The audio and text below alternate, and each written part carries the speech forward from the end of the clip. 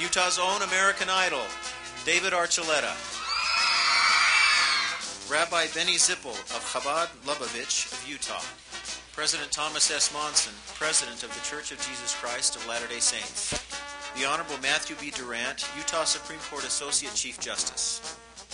The Honorable Austin G. Johnson III, the Honorable Richard K. Ellis, the Honorable Mark L. Shurtleff, the Honorable Gary R. Herbert, Utah Lieutenant Governor, and finally, please welcome our esteemed Governor, the Honorable John M. Huntsman, Jr.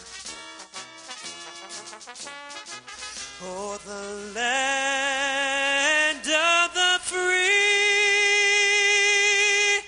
and the home of the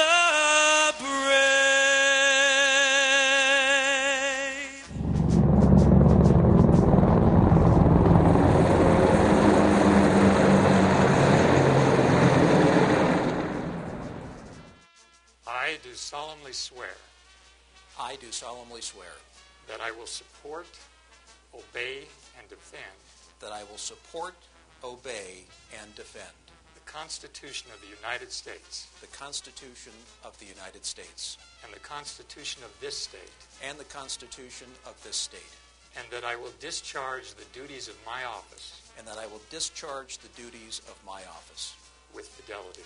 with fidelity.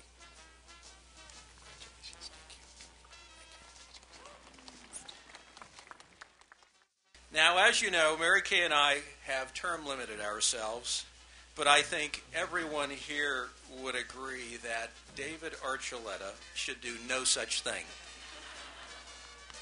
Today we are all proud to be Utah Utes.